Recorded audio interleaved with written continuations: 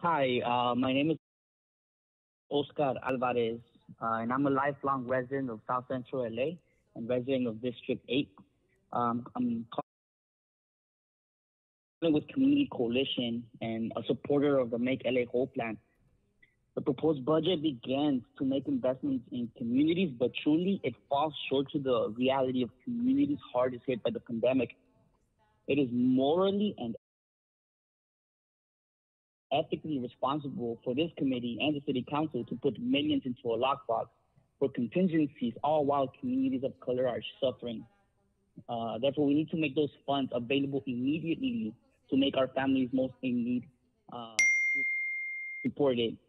It is clear that housing is one of the biggest areas of concern for your constituents, yet you are still failing to prioritize funding for holistic resources informed by those directly impacted, for resources that properly address houselessness and create prevention resources for thousands of folks who are on the verge of losing their home.